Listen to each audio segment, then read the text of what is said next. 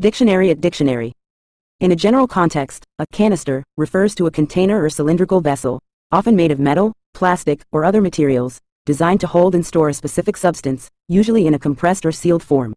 Canisters are utilized for a variety of purposes, such as storing food, chemicals, gases, or liquids, as well as dispensing or releasing their contents in a controlled manner. They may have removable lids, caps, or seals for easy access, and can range in size from small containers used for household items to larger units used in industrial or scientific applications. Canisters are valued for their ability to maintain the freshness, integrity, and containment of the materials they hold.